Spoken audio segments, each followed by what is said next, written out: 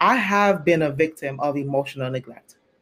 My father's a pastor, but he did not know how to love me as a daughter. He didn't, you don't know what you don't know. So he lacked the skills, the tools to be able to love me. So I went through the name calling, the psychological abuse, the using the word to lambaste. I am your father. You honor me. You don't say no to me. All the things that go along with that.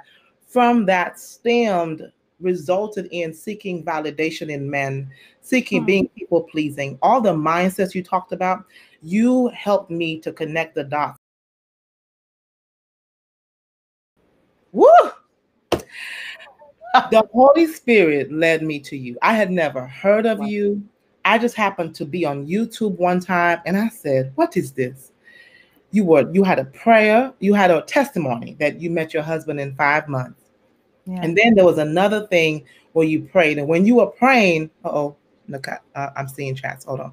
When you were praying, I placed my hand on my belly. I placed my hand on myself, and I just received what you were praying. And I immediately sent it to my best friend and said, we've got to do this. It was non-negotiable.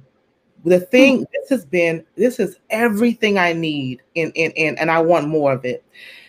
Some of the things that really helped revolutionize me in such a great way. You helped me to connect the dots between my previous experiences of emotional neglect. Now, mind you, I've already gone through deliverance, from that, because I go to a Word of Faith church. So it was very clear to me years ago that I had been through psychological neglect. But listening to the program, Irresistible Woman, helped me to connect the dots from those previous experiences of emotional neglect and the importance of continuing to pull down strongholds, those mindsets, the limitation mindset. You can't just pray one time and then just forget about it. Like I have to keep closing those doors to the enemy and taking authority. So the limitation mindset was so real to me, the instant gratification where I often would say, I want to do this, but I don't have enough. I want to do this, but I don't know if I can. I want to do this, but I don't talk well. All the things that came to my surface, I just love that first session helped me to really connect the dots. And then you talked about praying for the right mindset, the abundance mindset, the success mindset, the growth mindset, the nurturing mindset. So constantly now I try to make sure that I incorporate. There's so many things to pray. I can't keep up, but I try to make sure I incorporate those things in my prayer.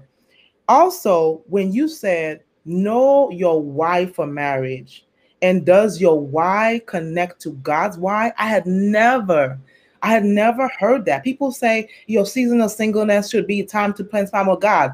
What in the world does that mean? I understand spend time in the Word, spend time in the prayer, but no one had ever given me practical strategies of how to make sure that, people say prepare, look forward to being a Proverbs 31 woman. What does that mean? Other than what I see in the Word. So I've never asked God, well, what is your why for marriage? I would say things like, I want to get married I want to be kingdom wife. I want kingdom marriage. I want to further the kingdom of God. But honestly, I don't know what was God's why for marriage, except when you said that. The other thing that you said, you quoted a scripture, the people who know their God do great exploits. And I was like, whoa, okay. And then when you said the scripture, none shall lack their mate, I have never heard that scripture. I've never seen it. I've never heard it. And so I just thought that was huge for me.